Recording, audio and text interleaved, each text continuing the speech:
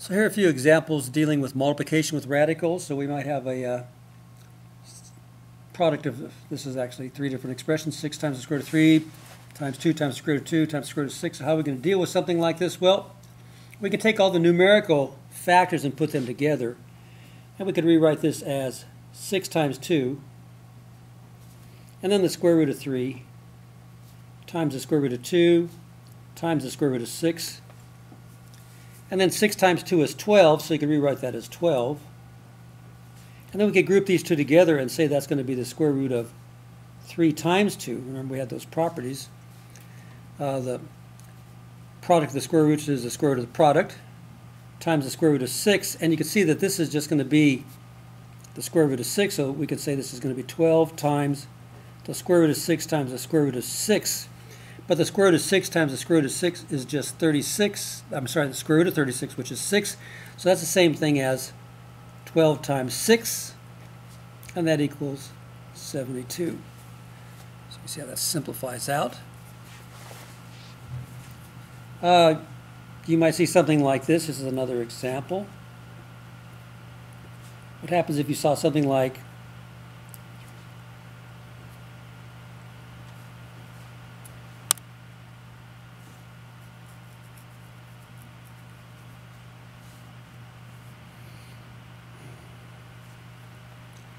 well, we can actually raise both of these, and we did have a property. I don't think I maybe went over all these properties, but if we've got the square root of, well, if we've got, well, this is actually a exponent property, so we probably saw this before.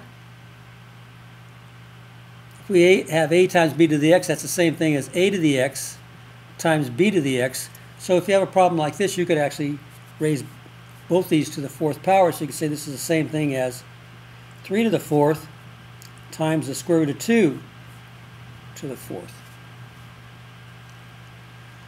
Now, 3 to the 4th, 3 times 3 is 9, times 3 is 27, times 3 is 81, so that's just going to be 81. And this is the square root of 2 times the square root of 2 times the square root of 3 times the square root of 2. So you could just multiply that out.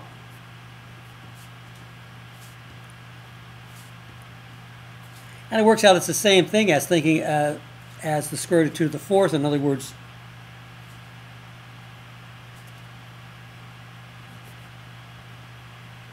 so you just bring this exponent inside. You get the same thing. Because if we look at it this way, that's just going to be 81 again. Times the square root, and what's 2 times 2 times 2 times 2? Well, 2 times 2 is 4, times 2 is 8, times 2 is 16. And the square root of 16 is what? Just 4, so it's 81 times 4. Now, if we did it like this, there's lots of ways to do this. We could just say that this is 81, but this is 81 times, and the square root of 2 times the square root of 2 is 2. And again, this square root of 2, so I guess we could group them like this. Square root of 2 times the square root of 2 is the square root of 4, which is 2, and another square root of 2 times the square root of 2 is another square root of 4, which is 2. And again, we also get the same thing, 81, and then 2 times 2 is 4. So in each case, we got 81 times 4. So you can work them out different ways, and they work out the same. And 4 times 81, well, 4 times 80 is 320, so 324. So you can work these out various ways, depending on what your pleasure is. Okay, let's try another example. The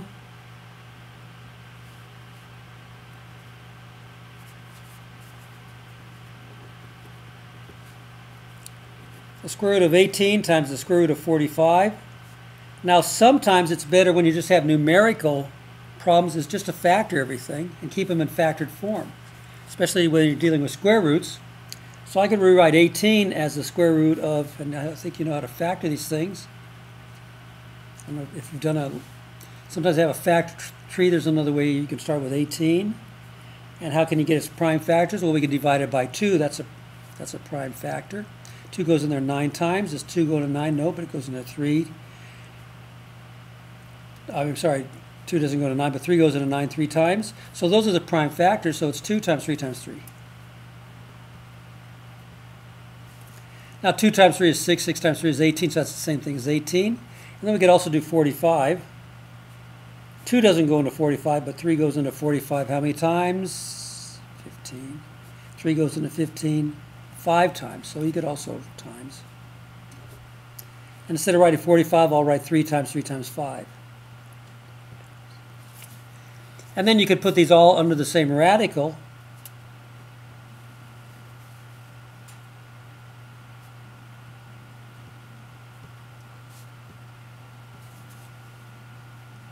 And any time that you have two are the same, you're going to have a perfect square. So I could rewrite this as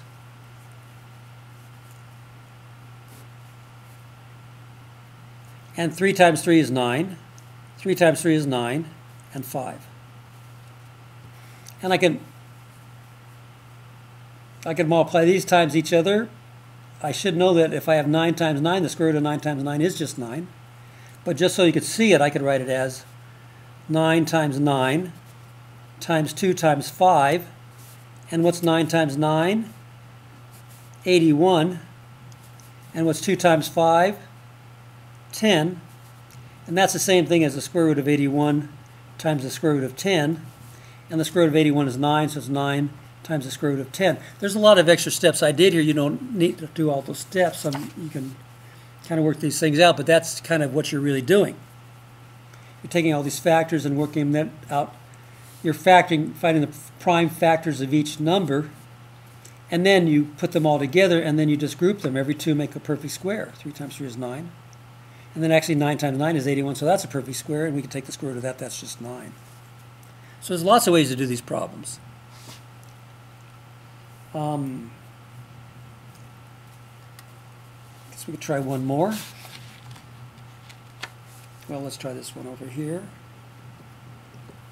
Square root of, well, this is a binomial, so let's try something like this.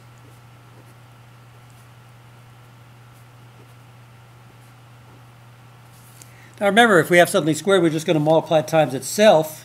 This is the safest way.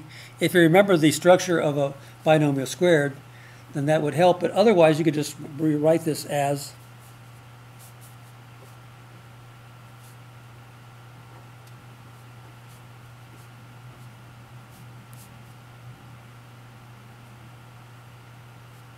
remember, when you square something, you're just multiplying times itself. And now we can just multiply this out using the FOIL process. First term times first term. So what's the square root of 3 times the square root of 3? Well, that's just 3. That's the square root of 9, which is 3. And then we have negative. And the square root of 3 times the square root of 5. That's going to be this, and I'll just do it over here so you can see this. When we multiply this out, the square root of 3 times the square root of 5.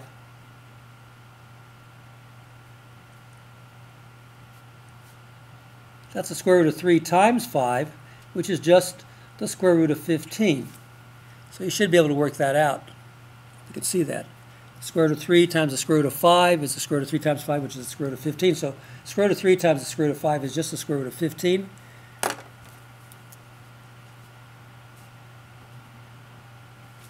And then I also have the square root of 5 times the square root of 3, which is also minus the square root of 15. And then what's the square root of 5? What's a negative times a negative? A positive. And the square root of 5 times the square root of 5 is the square root of 25, which is just 5. Now notice what happens. 3 plus 5 is 15. Minus, and I've got 1 square root of 5 and 1 square root of 5. That's 2 square roots of 5. So minus 2 times the square root of 5. And there you go.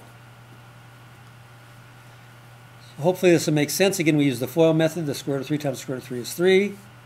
And a negative times a negative is positive. The square root of 5 times the square root of 5 is 5. And then our outside and our inside terms are the same.